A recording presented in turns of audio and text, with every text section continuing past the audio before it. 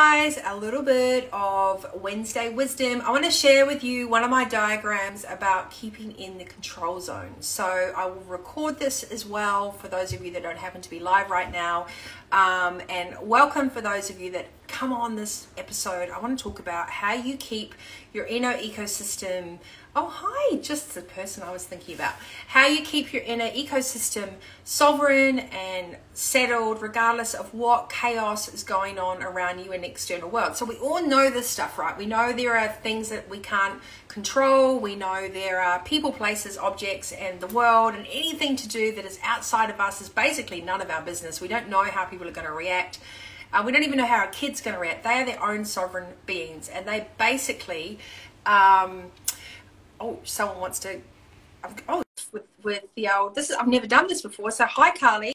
So I want to talk to you about really jumping on board with your own control zone. So if you go and rent a boat, for example, and you have your boat license, but you're going to rent a boat, each engine usually has what's on it, something called a governor, and that governor kind of reduces the speed that you can go. So it keeps you at a maximum speed according to the boat rental company to make sure that people don't kill themselves and do something stupid. But it's kind of what's happened to us in life. We've all had governors put on our engines. We've had these limiting beliefs, these rules, these shoulds, these coulds, these kind of things about how a family situation is supposed to look like, what a relationship is supposed to look like, how it's supposed to show up in life.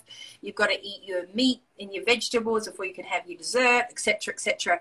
And I want to talk to you about owning your own central space on a cellular level, that no matter what goes on around you and what rules you observe and anyone else's operating systems, you get to be in charge of the speed that you operate at, where you're going in the ocean of life, and how you want to direct that. And it's so important. It's probably one of the most vital lessons that I ever teach my clients in quantum work, which is, unless you're in this space, you shouldn't be making any decisions. Unless you're in your zero gravity quantum self space where there is no external influence and you're totally aligned head and heart, then you can make a good decision, and then you know you're going to be okay. But that takes a multitude of ingredients, and it takes a real understanding of what that feels like.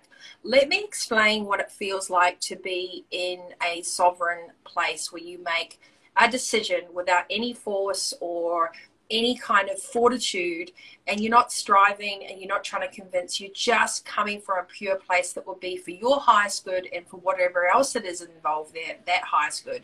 That is the ultimate place to make a decision from. What does that feel like? So if you're into water or the ocean, or I just want to describe it like a free diving thing because I really love the ocean. So when you imagine that you dive underneath the water and you sit on the bottom and you just hold your breath and you're completely relaxed, and it's just this type of silence that is almost noisy. You don't hear anything else but maybe, you know, the little fishies nibbling on the coral, and you don't even hear the waves above. It's just all of a sudden you are surrounded with this volume of water, and there's just nothing. There's just this conscious peace. And when you've mastered that ability to breath hold and sit on the bottom and have that moment, it resets everything. And that's what conscious decision making is like. That is what being in your own control zone is like. So there's a little diagram that I've made for that, one of my Nikki diagrams. And that is, which is showing my clients today, and they love these diagrams. So in my books, these are more fancy, but these are how I originally do them. So here you are, or you're a guy, and you're in this orange area here. That is the one area of being that is your responsibility. And outside of that is the agility of you to control your thoughts and your actions, you know, your finances, your limiting beliefs, your positive beliefs, everything that goes around you, how you react to something, how you respond to something, how you think about something. We can never get rid of our old subconscious. That is part of who we are. But when you understand what that negative thought is, and you go, I'm not picking that baggage up, I'm just going to matrix that out, I choose my second thought, you suddenly have more control over how you feel on a cellular level. All good decisions, all good things for you, anything that is for your highest good does not take any force or struggle. In fact, it'll just be instant. Right? And we know what that feels like. You completely understand that feeling, whether or not you just know in your gut that something is right. But all too often we rationalize ourselves out of that space, and then we start over-intellectualizing things, overthinking, and getting pulled in all different directions, whether it's friends, health, parents, family, tech, money, world, finance, government, whatever. This is all stuff that is out of our control zone, but we actually allow it to affect our central nervous system. And when we allow it to affect our central nervous system, we're not coming from a place of self-mastery. We're coming from a place of trying to master the situation, right? So what I'm trying to coach is a place of self-mastery, of discipline, and of understanding that you are in control of your thoughts. You are in the driver's seat, no matter what is going on around you. I used this oak tree analogy on Monday. Stop trying to master the situation and concentrate on mastering self. And what normally people do is they have a very rigid way of thinking about their rules once they come into this awareness of self-mastery. Like, right, I'm going to do my spiritual work, and I'm going to do my financial planning, and then I'm going to go and do my well-being. I'm going to go to the gym. And it's, once again, we come up with this freedom of thinking, and then all of a sudden we apply a regimented way of doing it, which completely defeats the purpose of being in flow. So it takes you right back to the analogy of having a governor on your engine when you go and rent a boat. So it's only going to go, 15 when you could go 50. So why do we put a governor on ourselves? Why do we limit ourselves? Because we're a fear. We sit in a place where we think, oh, I don't want to go back to a place of pain. I don't want to go back to a place of failure. I don't want to go back to a place of loss. We've only experienced those negative things because we've been told off, blamed, shamed, guilted, or we've had a thing that has maybe broken our heart or broken our bank, or both, right? But what if you just accepted that that past doesn't have to translate into your future, because you're not the same person you are now as you were then. You're allowed to evolve, become more aware, make better conscious decisions around all those areas that build up your quantum life path. And it happens like that. But what our subconscious does, it says, well, if you don't fight for it, if you don't work hard for it, if you don't do this, you won't get that. And that is so not true. We do not have to give up our body to run a business. We do not have to have one thing or the other. This universe was designed for us to be completely enriched and for us to have full abundance with no barriers. But we have this system, this operating system that is being applied to us all. It says there is only one place on pot of money. There's only one place of happiness. There is only one set of Kardashians. There's only one, awesome rapper in the world, whatever it is.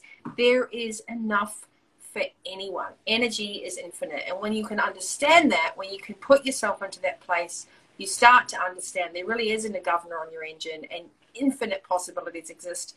It is just when you can come and align heart and head. Now, that takes practice. So I always talk about the 3 steps of true, kind of getting into self-mastery. One thing is, the awakening, the knowing, the innocence. You're like, oh my God, totally, I get this. Why didn't I think about this earlier? I'm going to walk around with a crystal, and I'm going to meditate, or I'm going to go fishing every day, or whatever it is that lights your heart up. And you have this kind of voyage of discovery, of possibility, and you're like, yes.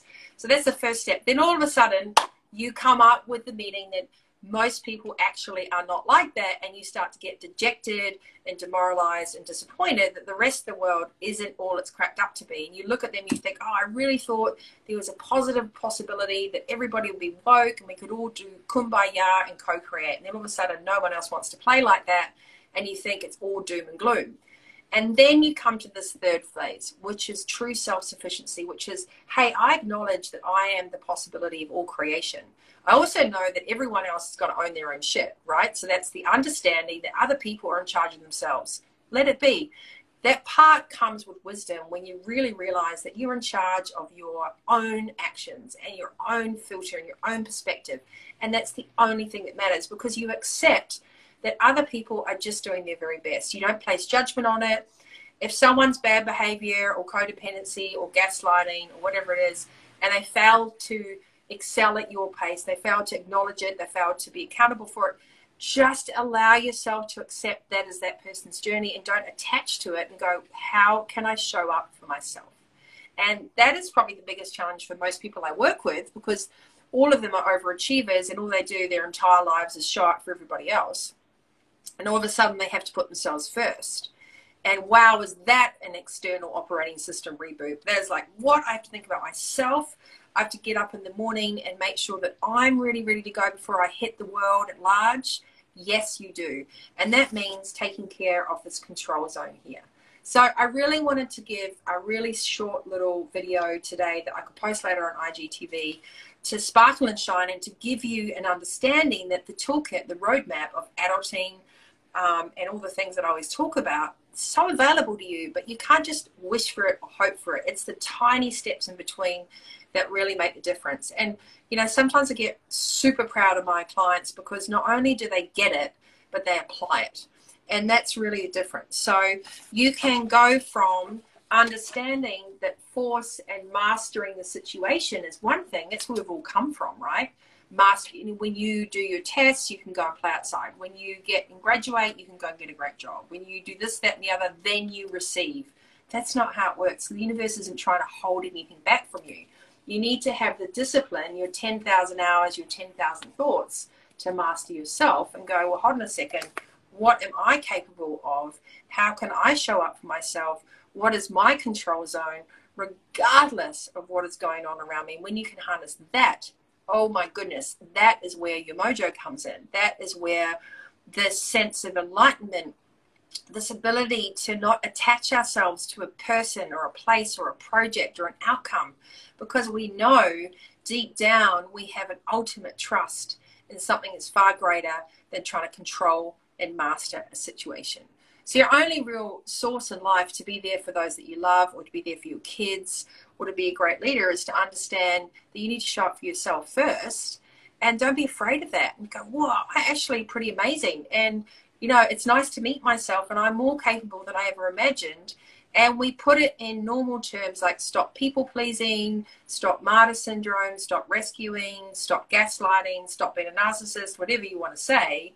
You've really got to take all your external validation requirements and come back to an audience of one. And you would have heard that recently many times, because that's what people are recognizing around now, is that we all are here on this planet to be our own individual selves, and that's how we co-create something magical. So instead of trying to mask who you are and duplicate something else, put the work and energy into mastering yourself, because it really is worth it. So you're going from force to flow. So back to my gorgeous handwritten, amazingly designed diagram. Here it is. Here's you in the middle. This is your control zone. You're here, Kimasabi. These are all the things that you organically and have agility over, and you master. They're in your control. And then everything else outside of that, well, that is just life and the world and other people and your kids and other people's behavior. So tune into that. Take some time and think to myself, where do I sit in mastering self? How often do I point the finger out and say, well, this happened, instead of saying, how can I respond to that?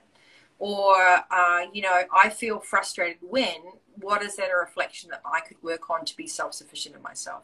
So this self-mastery, working on the control zone, if you want a little photocopy of this, DM me and I'll send you my handwritten drawing, because it's very, very powerful. And also remember, you know, change is not the enemy. We're here to evolve, and it's so exciting when you can understand that you're completely in charge of that. I do not apologize for your newfound energy, for your newfound passion, enrichment, creativity, vision, and just purpose on this planet, when you decide that you're actually in the driver's seat of your life, because it is electric. And other people don't need to get it. They don't need to know why you've done it. You don't have to justify yourself. You just have to realize that this is it. This is one life, no dress rehearsal. And, you know, I think just give yourself a break, right? Because there's no perfection. So you're just constantly on this little journey. It's like being on a boat and figuring out the best way to take the waves. You know, one time the current's going this way and then you're coming back, or it's cross winds or whatever.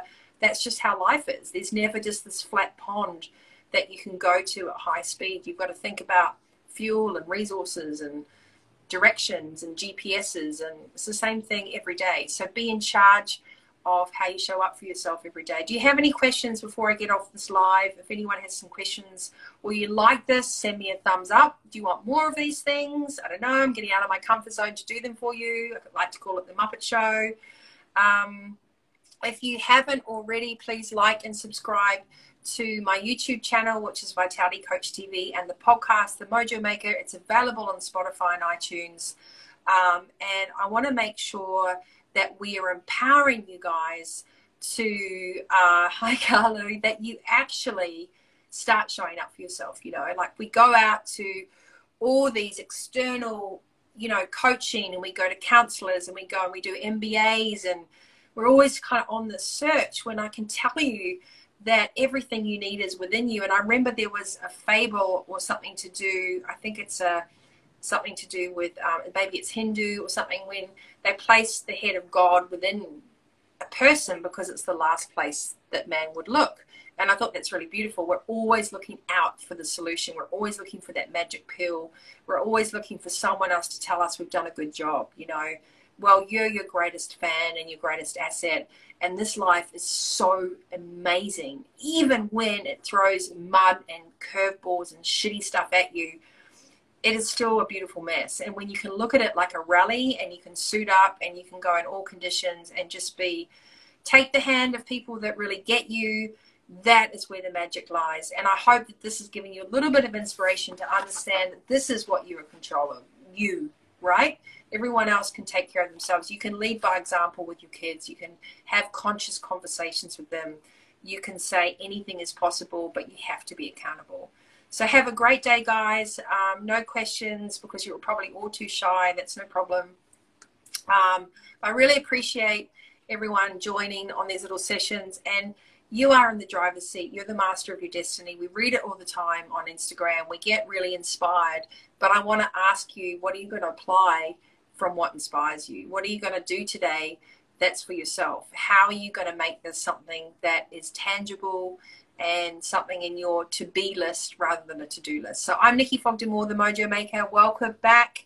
Go check it out on YouTube. This is Instagram as well, and I'll post it on LinkedIn. You have a healthy, wealthy, wise week ahead, and you can get all my books on my website, and also click the shop link in Instagram, and you can use code MOJO30 for 30% off if you shop online. So have a really good rest of the day wherever you are. Thanks so much for joining, and stay healthy, wealthy, and wise. Bye.